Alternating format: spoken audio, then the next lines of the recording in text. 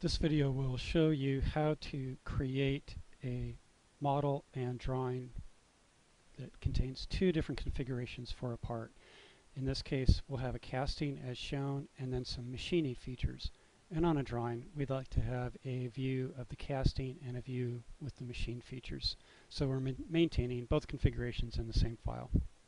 So let's begin. We're currently on layer 5. What I'm going to do is take the model in its current state, and I'll right click, and this is going off the bottom of the video, I'm afraid, but it's extract body here. So I've created another body, and this will remain as the casting. We'll change it to layer 10.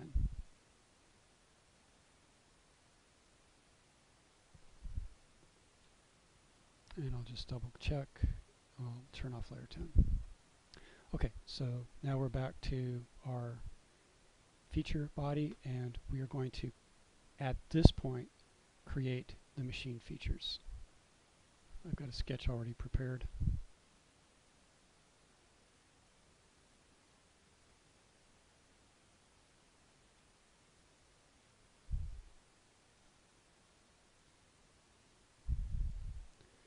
So there's one subtraction.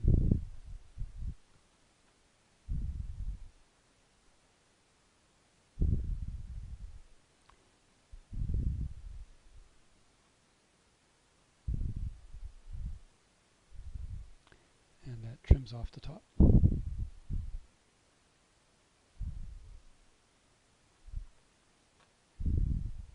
Now let's create a couple of holes.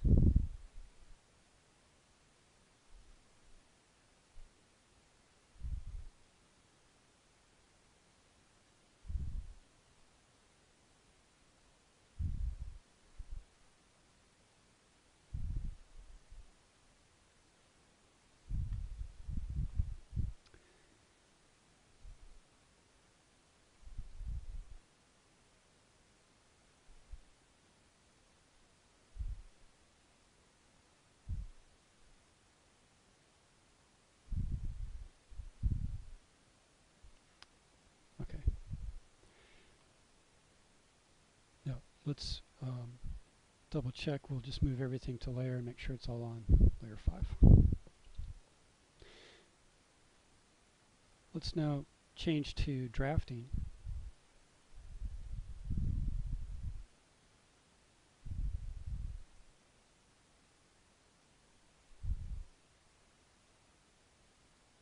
And this is our first view.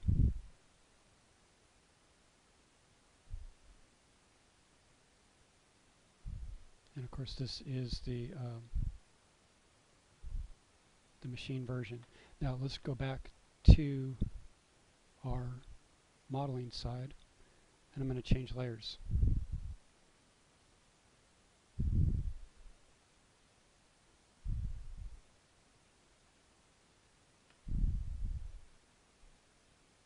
And here's our casting.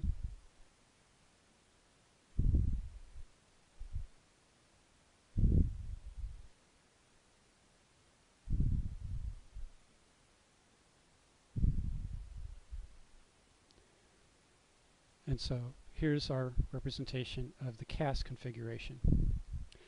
Now, what if you wanted to change the layers that were displayed in a view after the view was placed? This is a little tricky to find, because if you just go into settings, you're going to see a lot of things here, but you're not going to find a way to change those layers. You've got to go here to View, and then choose Layer Visible in View. And I could go to this view, for instance, and say, well, let's make 10 visible.